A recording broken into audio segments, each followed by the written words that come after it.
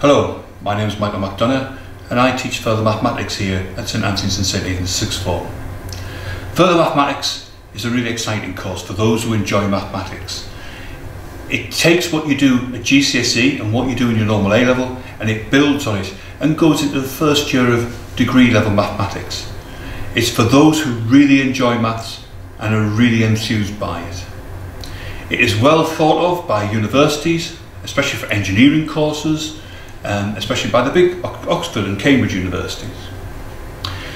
So what topics would we study? Well, first of all, there are textbooks, and this is the statistics textbook and a pure textbook, but these hardback copies are also available electronically to students, and we would use these books to support our learning across three areas. The first unit of study is further pure mathematics. This starts off by looking at complex numbers which arise from when you get the square roots of negative numbers. And then we'd look at matrices, which has applications to computer graphics, and vectors, also computer graphics. The big topic of proof, because proof is very, very important in mathematics, so we look at how we prove things.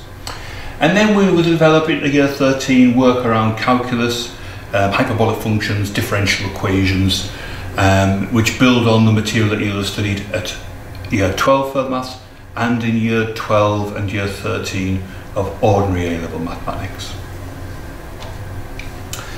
The second unit is a unit on statistics.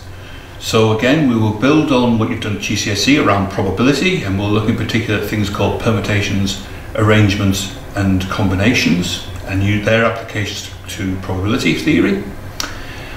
We will look at regression and correlation. Now, regression and correlation, you've met a little bit of regression, is often called lines of best fit GCSE, and we'll look at the mathematics around that.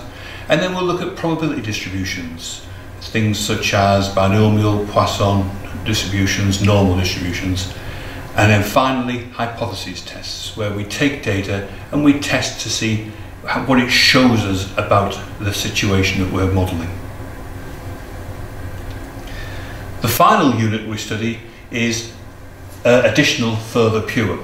Now, additional further pure just builds on some of the things you've done with vectors already and some of the things we've done with calculus, but it also goes back to GCSE with sequences and series and looking at finding formulas for sequences and series and for recurrence relationships. Finally, we look at modular arithmetic, and we go into depth on that and how it can be used for the field of group theory, which is an important field of mathematics.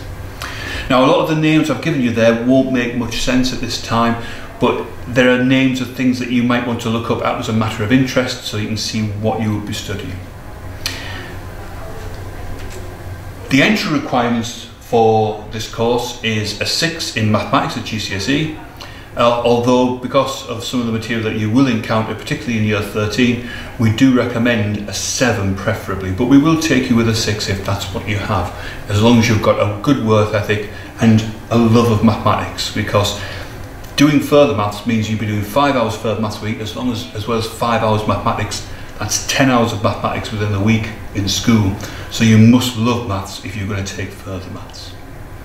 If you have any queries about the course, please do ask your own classroom teachers. I'm sure they'll have information, and if they don't have it, please contact me and I'll be happy to give you any extra information you require.